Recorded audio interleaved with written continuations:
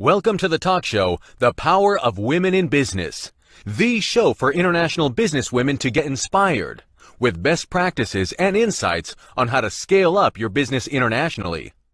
Your host is Tineke Rensen from Holland. She is well known for supporting female business owners to expand their business massively and internationally. Tineke is an international business expert for 28 years and is the author of the book, Maximum Business Growth for Women.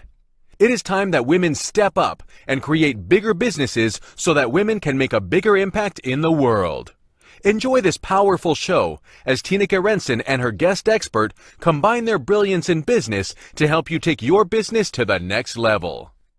Hi ladies, business ladies. It's been a little while. I took a break over the Christmas holidays, but here we are back again with a new episode of The Power of Women in Business, which is all about successful businesswomen who do business internationally and who wants to share their tips with you.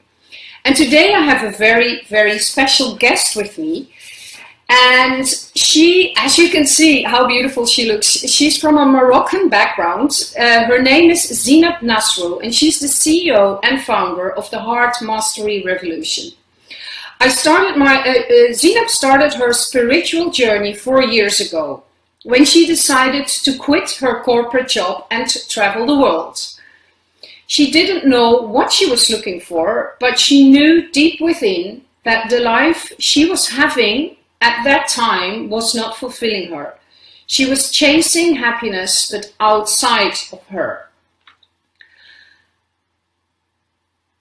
There was a voice within her, and she finally decided to listen to it.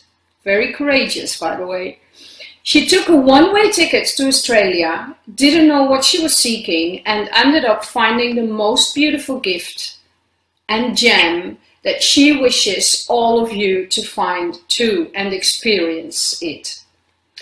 She found her true essence. She found her purpose, her calling, and then she surrendered to the universe, to the greater good of all, and allowed this to happen. And she's now teaching this to businesswomen and corporate executive women all over the world, because she truly believes that success is not only about the job, the prestige, the car, the house, the money, the holidays. There's a lot more to it. So wow, Zineb, here you are. Thank you, Nicole, and hey everyone. Happy New Year to all of you.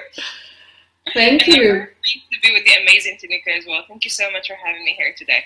I'm glad you're here, and we already had some conversation before we started, and I believe this is going to be, again, a great interview. So, are you ready to start? Yeah, let's do it. Okay, so Zineb, why is it important to show up with confidence in whatever you do when you do business internationally? The energy you put in anything you do can be picked up by the people around you. If you're showing up lacking confidence in your message, in what you deliver in your services, how would you want the other people to really buy from you or do business with you? Because they pick up on that energy. So let's say, for example, you're selling a 100,000 product or service, and you're showing up and you're like, yeah, I can do this for you and do this for you, but deep within you, you're not sure, you know? And that is something that your subconscious actually, it can be seen on your face, and it can be seen in your gestures. Instead of speaking up with an openness and like being confident about it, the way your eyes gonna show, the way your energy in the room, you're gonna be more closed up. And that is all has to do with your confidence. Delivering the thing that you do with confidence is, and the energy you put in around everything you do, everything you talk about is what determines actually the success of your mission.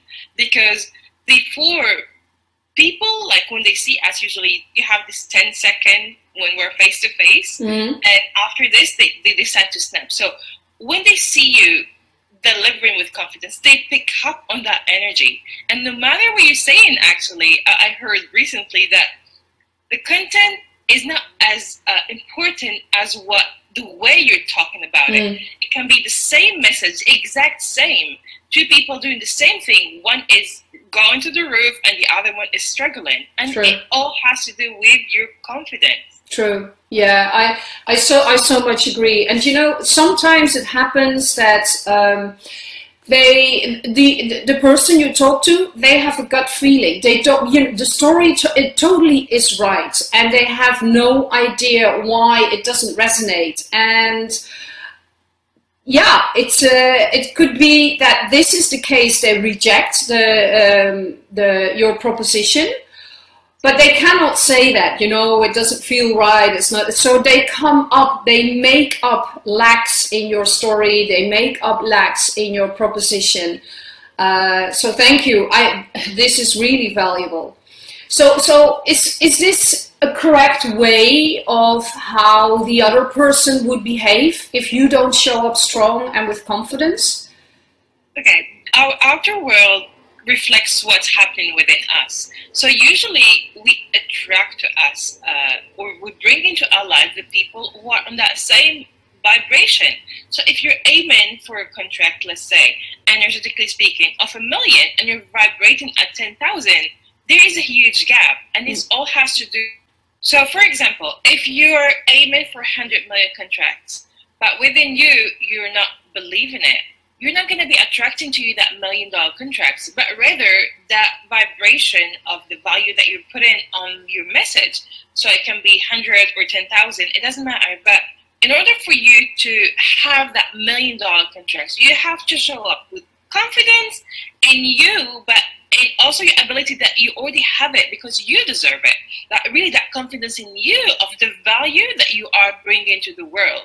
This $1 million is your worth, is what you deserve, and this is the vibration of that you are setting up and the tone you're putting out in the universe. So can you explain a little bit more about this vibration? Yeah, absolutely. We're talking about vibration. So we are energy. So our feelings have a vibration, our thoughts have a vibration, our emotion have a vibration, and the way we feel about ourselves. When I say we are confident, that is emitting a frequency outside into the world. And people can pick up these frequencies easier than they can pick up words because we're all like this energies. So it's like energy interacting with another energy as human being and entities. So when you are, like, I'll give it with a more clear vibration is really that frequency that you are showing up with. So for example, if you want to listen to jazz radio, you go to a station 99.2. But if you want to listen to rock music, that's another station, that'll be 96.3. So you can't be listening to jazz being on the rock station. And this is exactly what I mean by vibration. If you're aiming for that $100 million contracts, you need to be at that level, vibrationally speaking, of that which you want into your life. And this is exactly what I mean. You want the $1 million, you rise up to it. It's not going to come down to you. You go to that level and you claim it. It's already yours. This is what I mean by vibration. Good. I love the explanation about the jazz and the rock station. So I believe we understand now what you mean. A question about this, but maybe later on. Let's continue with our conversation. There's so much to this subject, and if people do want to know more about it and about frequency and how to raise this frequency, they should definitely connect with you, because I work like this too. I don't know whether you knew, but it makes so much difference when you are aligned, when your frequency is aligned with the thing you really want. Because in my experience, things go so much easier. There's coincidences coming your way. All of a sudden, the right people connect with you. And so I really do hope you women realize that this is not a woo-woo thing. This is another tool that you can add to being successful in business. Indeed. And you use a wonderful word, align. Like, align everything within you, so that everything actually, the universe or people start reflecting the things that we have inside of us, and we start bringing into our life like more people, high values and like greatness. And I was like, whoa, where was that before? Well, it was just waiting for you to rise up to it. That's it. Exactly. It's always been there. Yeah, good. So what is the ultimate thing to do when you want to grow your business internationally?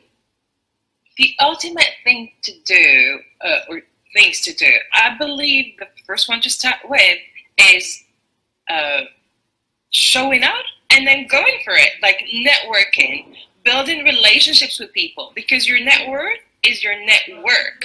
And I believe when you start networking, you meet people from different backgrounds and from different countries. And these are the times when you are starting to build that. Sometimes your business internationally starts from where you are. Like building that networks, really investing in the value of relationship that you have with people that you network with, because not all of them only come from the place where you are. I went to a networking event yesterday. There were people from Australia, people from the US, people from the UK, from Switzerland, from South Africa, and just building these relationships will help you take your business internationally. One, because people do business with people because they know them. When you're putting yourself in the right place and you're going for it, that also means you're taking actions towards growing that business internationally. So you're going to the places where you're more likely to meet international women or business owners. True. And then growing that business. But for me, building your network, build these valuable relationships. Like, first of all, it is about business, but it's also about the human.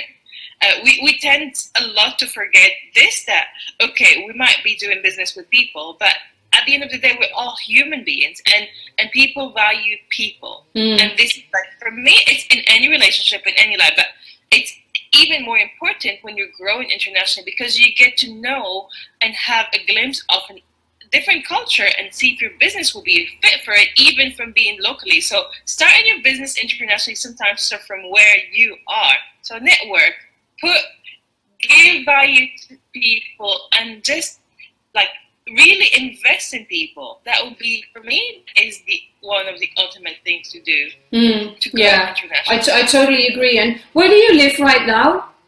I'm based in Paris right now. Okay. I moved to London and I moved back. Okay, so it definitely helps when you live in a metropole.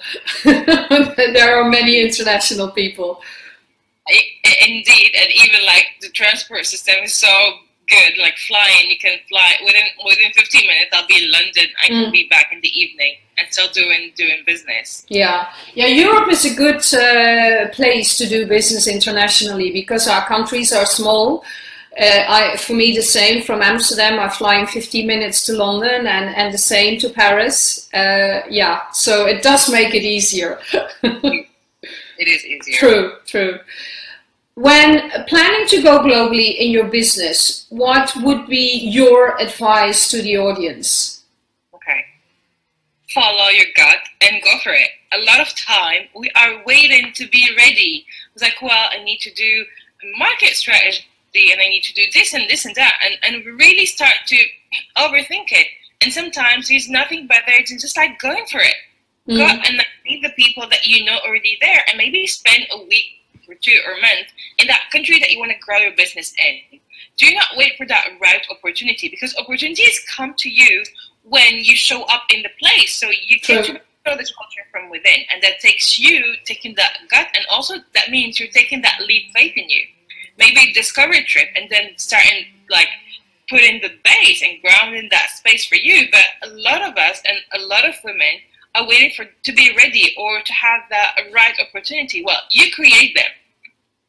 Yeah, and I totally agree with that. You cannot create them when you are in your own office. You need to be out there. I traveled to Switzerland 1.5 months ago, and I didn't have many meetings before I left. But I thought, I don't know how, but I will create meetings. They will be there. I had 3 days, and I did have 7 or 8 meetings. I only had 2 planned, but those came out of the meetings I had. So I believe it's also confidence. I so much agree. You don't always have to do all the market research and all the strategic decisions and stuff. Once you're not out there, nothing's going to happen. So yeah.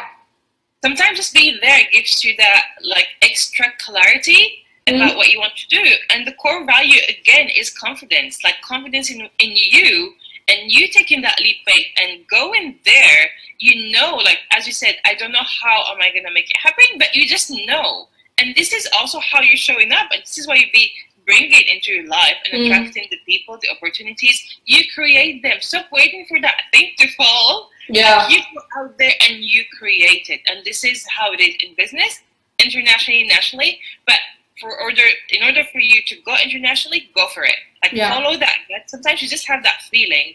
You don't really. It's not even logical sometimes. No, you have to be able to let go of control, and to have to. If I would have talked to people and said I booked a 3-day ticket to Zurich with only 2 meetings, they would have said, well, that's a waste of money. You know, I don't even talk about this anymore. I had a car rental, I had a room, I had, you know, everything for 3 days with only 2 meetings. People would say, well, that's not a strategic, wise and business decision. But I go tomorrow. I now have 12 meetings planned in 3 days already. Because all of the contacts I met when I was there and I was out there. So it's definitely, like you say, you have to be there. I so much agree. You know, the market research, for me, it's old school.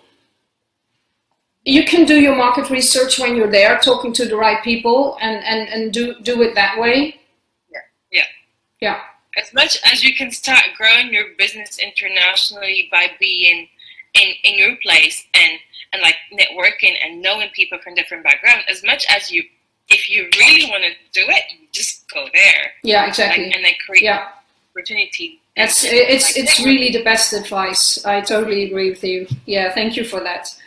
So what is the importance of collaboration when it comes to going international? That's an amazing question, and I love it. Collaboration gives you actually that 2 leverages that you know your market, and the other person that you be working with know something different and you together are giving a better offer or a wider range of services that makes way more impact. This is your way of making more impact in your world, making your voice heard, collaborating with great people. But there is a trick. You have to be extremely careful who are you collaborating with as well. It has to be matching with you, matching with your values, matching with your energy, that your services are compelling to people, but you have this vision how to bring them together to make it work for both of you.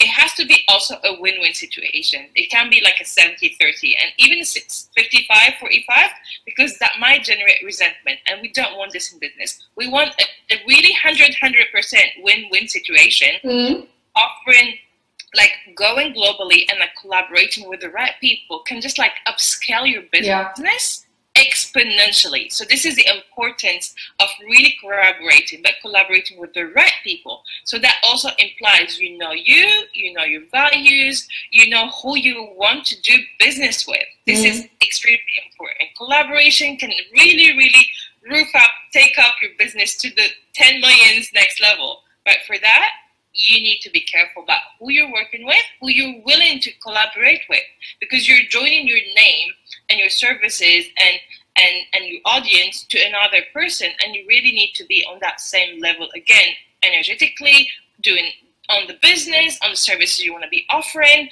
and then the 2 of you are both gonna like take that leap phase together into growing that business. This is why collaboration. And what if you do the math with that's the head, what if everything is right about this business partner, but there's a gut feeling and you can't put your finger on it, and that's weary about the whole situation? What would you advise? I personally won't do it. Okay. Because I really believe in this. Really, sometimes you just like meet a person and it's like, you know, you can't, as you said, you can't put words on it. You've never met that person. You've never exchanged anything, but you just like, there is that thing. You're not feeling good around that person. That that means that your energy and the energy of the other person are not aligned. And for me, that is a no. That's already a red flag for not doing but business. What if the energies are aligned? But you know, it still it might not be the right. Still, there could be a gut feeling. Yeah, I would in anything you do in life, we have this like mind intelligence, but we have this gut feeling, as you call it, that emotional intelligence. And I believe that this is much, much more powerful than the mind intelligence. Like for me, you go with your gut. If I don't feel it, I don't do it, as easy as this. And that would be my advice. Like, sometimes you just like can't put words in it, but there's something inside of you, like in your being, that says, yeah, no. Like, why would you go against this feeling? Because your feelings as powerful, if not more, now that the science is put in there, like are studying more and more that gut feeling, that emotional intelligence. They actually see that these feelings coming from the gut are much more powerful than any thoughts. Thoughts sometimes can be conditioned by the way we raise society, the way we've been doing business, but your gut feeling is up to you. And this is the important, is that means that the core value of your business has to be matching. That thing that's coming from the gut, from within, has to be matching with the other person as well. And for me, if that is not matching, that is already that is like the base for doing business with someone. Yeah, and so that would also be a red flag if your gut feeling is not right, and it would prevent yourself from making the wrong decisions. I made quite a lot of wrong decisions in finding partnerships, and although initially I believe they feel good, but somehow it turns out to be differently later on. So how it can be different, and what could you advise? Have I not listened well enough? Have I been too much in my head? Have I been willing to make it work too much? A lot of time we're willing to make, we're like in that excitement, and then it was like, all right, that feeling would go away because like it seems like a great opportunity, and can I miss out on it? That is in the head. Like usually, you know, like when I say sometimes you meet a person that you've never met before, like you haven't spoken even, and they're just like, no, like, it's not clicking, you know. There is no that element that you're not even willing to like start conversation, and this is important in life, but this is even extremely important in business, because your body is an amazing tool that always gives you all that you need to know, and you have to start listening to it. Enough of us being caught in the head. But what if the mind is so strong that you don't hear it, that you don't, because in our society we're not so much used to it anymore. Indeed, this is why I intervene. I will advise everyone to meditate. If you don't do it this year, 2019 is the year of the I still don't do it. Really? No, I don't. There's something in me which refuses to do it. Maybe it's the last thing I need to surrender to, but it will come at the right time for you. Like there's no right or wrong as well, but sometimes people see meditation as sitting in position for 20 minutes. No, it can be like the first time when you wake up, like the first minute or two when you wake up in your bed, instead of jumping out of bed, just take that time with your eyes closed to just breathe and like embrace that newness and that new life and that new day, and like just let no thoughts simmer into you. Like the thoughts are there, like do not judge them, but if you just bring your attention to your breathing, that will like dilute the thoughts, and you'll be sitting in that. Yeah. Just like take 2 minutes. I'm not asking you to start with 10 minutes or 20, like 2 minutes. Like instead of saying, okay, my alarm is at 6 or 5:30. Like let's say from 5 to 5:32, I'm taking these 2 minutes to stay in bed and just to breathe. Bring gratitude into that breathing, and then just see the difference that will how that will impact also your life. Like just 2 minutes of gratitude, you're just feeling happy that you're you're alive, that you're being like grateful for all the things that you have, and you know that you have more into your life. This is something I definitely advise people, because that way you're quiet in your mind and you can go deeper into your gut feelings, intuition. But you know, my mind never goes quiet, Zina, and it's not that I'm thinking about business and you know, and stuff I need to do, but my mind never goes quiet. Only when I sleep. That's it. And even when you sleep, the subconscious mind takes over. That is just that your mind hasn't been trained enough, and that you need to train it. This is when I say we start with 2 minutes. The mind actually, because it hasn't been used to it, it's like a wild dog. It hasn't used to be trained or walked in leash. So if you try to put it in leash, it's gonna like struggle and not obey. But the more you train it, the more you're gonna get the results. And it's like everything in life. Repetition is the key. You repeat, repeat, repeat, and you do not judge yourself. Like the greatness. Yeah, I know that. Yeah. Is really like, okay, there's a thought, that's fine. Let it go. Go back to my breathing. There's another thought. Let it go.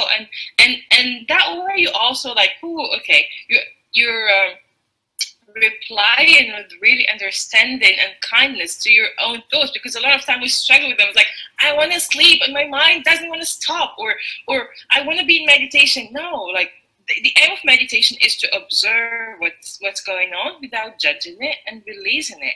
That way you're decluttering from within and leaving a space and creating a space. And you're also training your mind, because the mind is powerful because we gave it the power. Yeah. So once we to obey us, then we can reach that state of quietness, and we can easily and easier tune into our feelings, emotions, sensations, and all that. Mm. Yeah, and that's the thing why I am triggered to it, because I know when the gut feeling is there, doing business is so much easier. Indeed, indeed. Yeah. Follow your guts. So for me, it's another strategic business decision. Indeed. Yeah.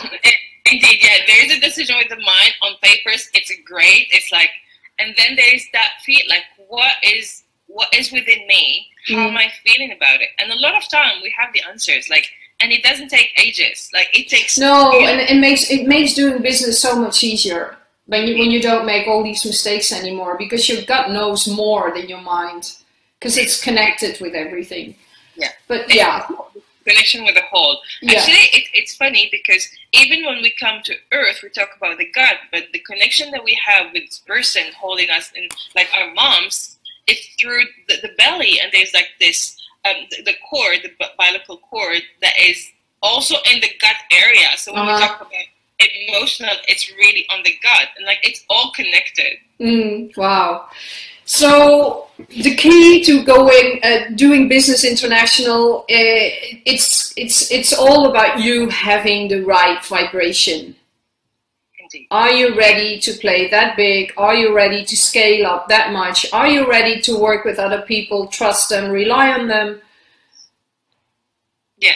Are you ready to trust yourself to go further? That's where it starts with then. Yeah, that's exactly what it starts with. I believe it all starts with you. Mm-hmm. How you're showing up, how much confident are you in your business, what value you bring into the world, and your extreme confidence about that which you're bringing out there. Because when you know your value, you know that what you have to deliver is invaluable, that you're setting $1 million on it, and that you know that it even worth more than that. This is exactly where you're going to be. These are the vibrations I want all of you to have. Play big. So I wanna end with asking a question to the audience. Are you willing to do everything it takes to make that $1 million contract so much easier, so that people will not say no and you can get it effortlessly? Indeed. Wow. Is there anything I haven't asked you? I think we covered it all. Thank you so much. It's been really beautiful. There's so much to say about this topic. And I'm really, really delighted to bring that awareness to people, like to women in business, because we can be doing business internationally, globally, charging millions and having fun and following our guts. It's all possible, and we can have it all. Yeah. It all starts with you, your vibrations, your confidence in you, and that's it.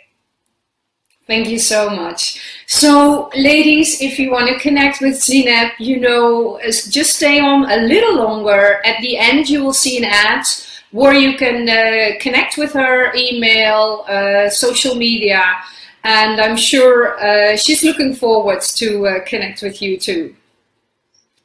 Okay. Thank you, everyone. So bye-bye, everybody. I hope you really enjoyed it. I liked it a lot. There's been some very good nuggets in this great talk, and I'm looking forward to speak to you again next time. Thank you so much, Zineb. Bye-bye. Bye.